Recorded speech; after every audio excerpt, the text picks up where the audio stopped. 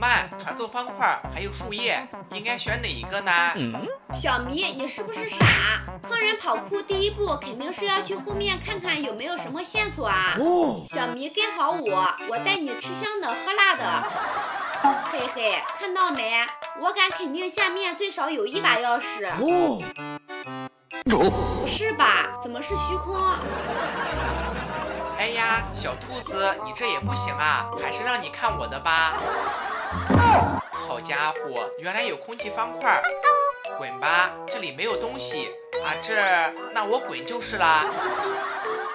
嘿嘿，臭小迷，看来你也是无功而返了啊！切，我这是为了让你有点存在感。接下来还是找找有没有其他的线索吧。啥也没有，滚吧！史魔，这作者也太嚣张跋扈了吧！今天我必须好好的给他上一课。3选1的话，作者一般都不会按套路出牌，所以选择传送方块肯定是对的。不错嘛，选对了。看一下你现在的高度，史魔居然是250层，这作者骂人都不带拐弯的。哼，等我到终点，看我不把作者的腿给打断。嘿嘿，这么明显的箱子放在这儿，作者你以为我眼瞎吗？钥匙给我拿来吧你！切，又是这种套路，想坑我门都没有。不会吧，不会吧，你只拿了一个钥匙。提示：公告栏后一直走，仔细。纳尼？这是什么情况？兔妹妹，你来的正是时候，跟我下去找钥匙吧。好家伙，原来箱子在这么远的地方。作者，你的良心不会痛吗？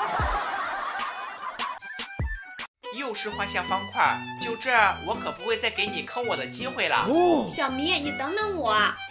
不是吧？怎么是假方块？哎，这边有个箱子，兔妹妹还真是多亏了你。等我到终点，会替你把星星给吃掉的。好家伙，居然还有假方块！哎呀，臭小迷，你这也不行啊！刚刚那是意外，主要是我想等你一块到终点。哎呦我的妈！其实这段路是假的，真正的路在藤蔓那一条。怎么样，惊不惊喜，意不意外？你不会不知道可以走空气方块吧？哎呦我去！作者，我们无冤无仇的，你这样戏耍我真的好吗？哎呀，臭小迷，你不是很厉害吗？这下打脸了吧？切，你懂什么？我这是为了锻炼身体。小迷，250层的高度，我们应该怎么上去啊？那还不简单，今天就让你大开眼界。首先还是沿着传送方块往上爬，然后直接跳到另一边，利用藤蔓就可以节省很多时间。好家伙，学到了，学到了。空气方块的话，按着潜行键，并且用手摸着，就不会掉下去啦。有没有被坑到？不容易吧？为了给你们减缓压力，这是最后一关了。没错，心跳水立方。水呢？作者，你敢说这是心跳水立方？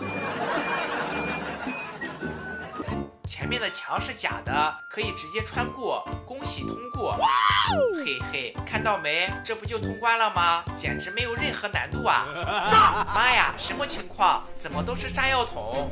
作者，我真是谢谢你全家。